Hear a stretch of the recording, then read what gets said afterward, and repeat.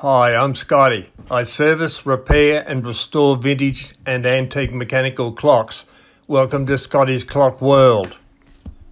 This foreign clock movement has come in for service. I serviced and repaired it about 3 years ago and it's been running well up until the last month or two when the owners went overseas for 3 weeks and the clock didn't get wound. When they came back, they wound it up, put the hand round the back, flicked the pendulum leader to get the movement working again, and they found it only worked for small periods of time and then it stopped. And that's an easy problem to fix on this model. This is a standard crutch and that's pallets, rather rusty, but that's pallets that sit on top of the escape wheel. This arbor here and the crutch are very tightly joined together so that if you make an adjustment on the crutch, it immediately affects the pallets in relation to the escape wheel. This is when you're trying to get it in beat. That's the standard setup on most clocks. However, in this German-made movement, we turn it round. You can see the pendulum leader there, and that's the crutch, and there's the pallets. However, in this model, the crutch is not firmly connected to that arbor, and if you push, I'll show you now, if you push the pendulum leader too far to one side, it just keeps moving and it doesn't move the pallets. So if you're hitting that hard to get the pendulum to start working either that way or that way, there's no movement on the pallets and obviously it's going to stop. And that's what's happened. They've wound it up, given it a great whack like that to get the pendulum going, and it runs for about half a minute and then stops and they can't get it to go. So what we have to do is realign the crutch and the pendulum leader in relation to the pallets in there. So that's an easy fix. We just need to put that,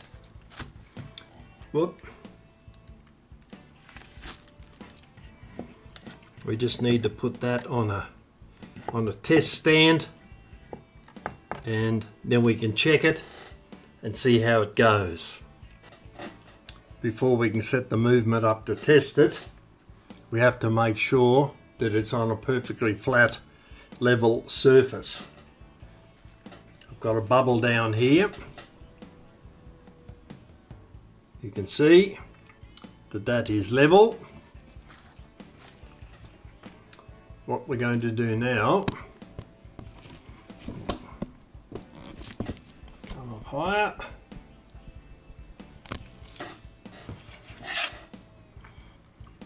I'll put a steel rule across the top of the movement.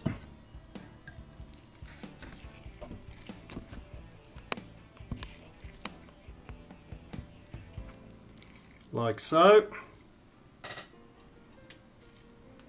Then we'll put a bubble level on it. And then adjust the movement until the bubble level is in the center, and then mark where I have to drill a hole. Right, I'll take that off. I'll drill that hole, bolt the movement down, then I'll come back. I'll drill the hole, I'll bring the movement back, bolt in it, press it down,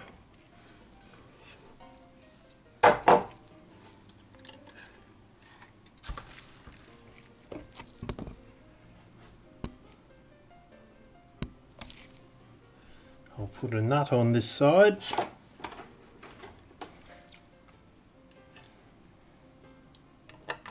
We'll tighten the movement down.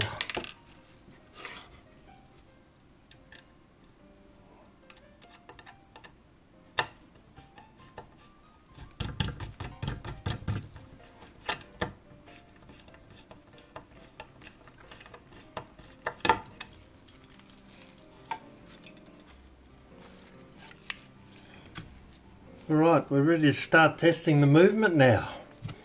Put the pendulum bob on again.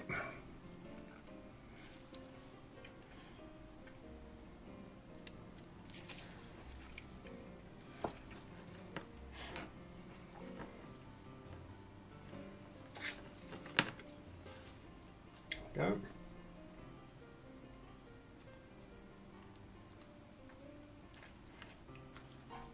I've put a Time Tracks bead amplifier on.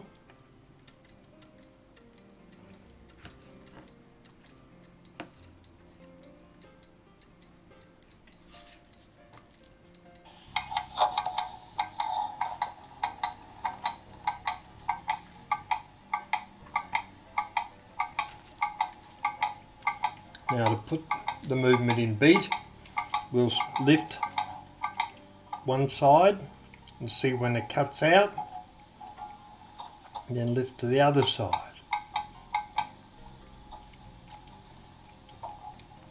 So that's where it's in beat, so we have to bring the leader and the crutch back in the opposite direction a little bit. Try it again.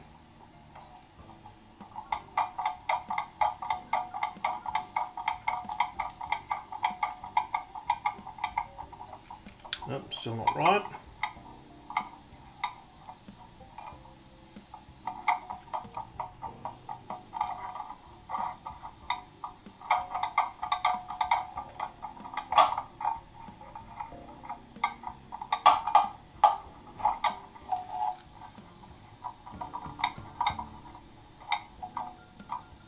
Better, it's catching at the top.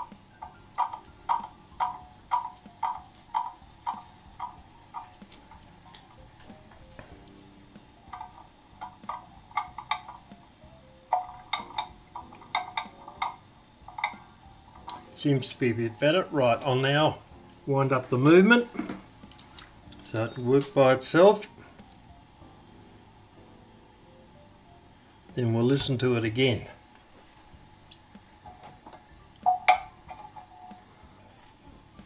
I've now wound the movement up. Put the pendulum bob back on again. We've attached the sound amplifier, the beat amplifier. So we'll start looking.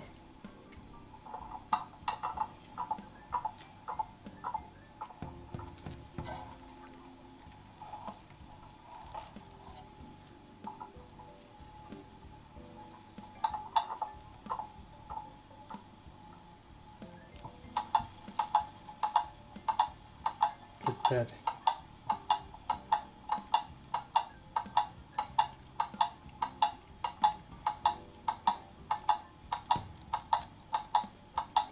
It's in beat, but it has to come back.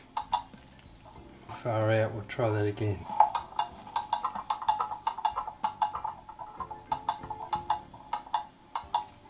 Over a little bit. Start the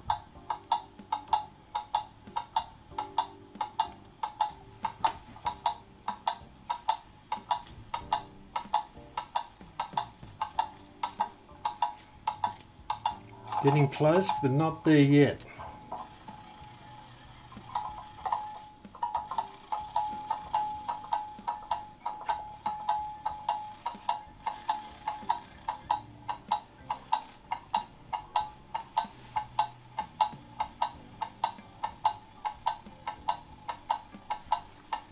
That movement's now in beat. I'll leave it on the test stand and put it aside, and we'll run it for a week to make sure it's right.